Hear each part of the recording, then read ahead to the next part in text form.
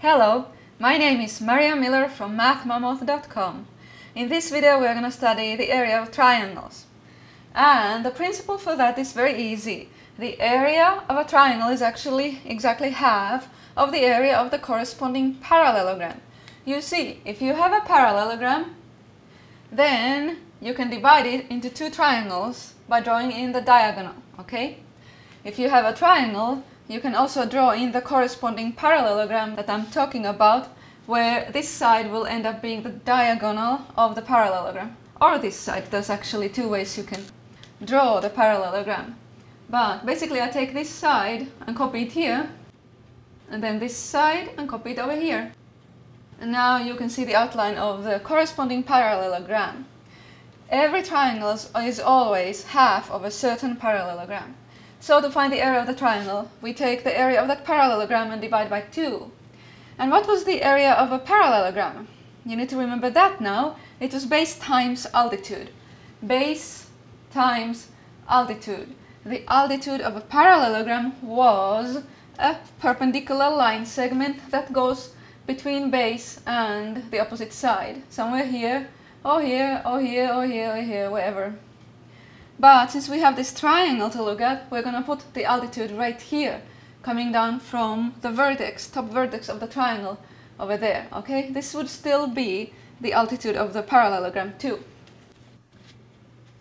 over here. In this one, the altitude of this parallelogram is somewhere here, you know, anywhere between these two sides.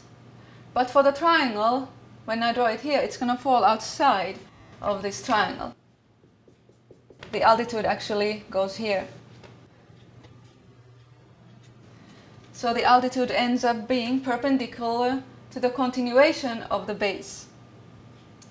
Let's look at it here too. If I have a triangle, I want to find out its area. I will get the base and the height and divide by 2. Okay, the base being this side in my example. And the height, like I said, originally it comes from the height of the parallelogram. But since if we don't see the parallelogram here, then you can always get the right height by going to the vertex of the triangle and drawing a perpendicular line down. Okay, I'm gonna just kind of eyeball it. This one would be the height. In the case of this kind of a triangle, it's an obtuse triangle. The height will still come down from the vertex towards the base over here. Okay, the base, if you choose base to be this side, then the height has to be perpendicular to the base or to the continuation of the base. Let's now solve some problems here. First of all, where we will find the area of these triangles. We will use the formula of base times altitude divided by 2, or half of base times altitude. In this triangle, I will first see the base, which is here, this side, 3 units. The altitude, from here all the way down, perpendicular here, is 2 units. Okay? Perpendicular meaning that it is at the right angle. So 3 times 2 equals 6. And take half of that, 3 square units. The area is 3 square units. Does that make sense? Does it look like this? The area of this is about 3 of these squares here. There's one whole square here, and these two seem to make another, and these two together seem to make a third square unit. So yes, it makes sense. Here I can choose my base side to be this one. And then I go to the top corner here, and the altitude will be here. It is at the right angle with the base, okay? This is as if you can kind of turn your head, look at it this way. So the base is like the bottom side now. But truly, you can choose any side to be base. Base is here 4 units, the altitude 2 units. 4 times 2, 8. Divide by 2. 4 square units. Okay, and does that make sense? You can again count squares. There's 2 whole squares, this and this. Here's a third one from these, and a fourth one from these. So yes, exactly this. Third one here. Okay, I'm gonna make this to be my base here. 2 units.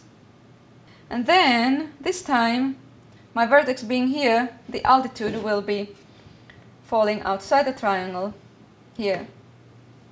it is 3 units. So 3 units times 2 units is 6 divided by 2, 3 square units. Lastly, we're going to draw some triangles with an area of 4 square units. The area being 4 square units means that base times altitude has to be what? If base times altitude was 4, then to get the area of a triangle I would divide by 2 and get 2. But if base times altitude is 8, then I divide that by 2 and get 4. So base times altitude has to be 8 for the triangle to have an area of 4 square units. So let me find two numbers that multiplied give me 8. 2 times 4 I guess comes to mind. So I can make base to be 2 and altitude 4. Here for example, base is 2 and then I go 4 units up. 1, 2, 3, 4. I could put the vertex for example here. 2 times 4 and then divide by 2, you get 4. Let me try another color. Let's make another one where we have a 2, base is 2, but it is this way. An altitude of 4, I go 1, 2, 3, 4. I can put it here now. It's another triangle with the same area. Would I have still space somewhere? Maybe make it the other way, 4 times 2, how about that?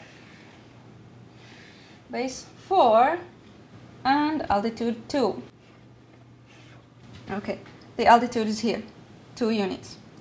4 this way, 1, 2, 3, 4. Oh no, I made it 5. Well, I'm sorry, I should have stopped here. So anyway, now the area of this triangle is actually 5 square units. I hope you get the idea. Anyway.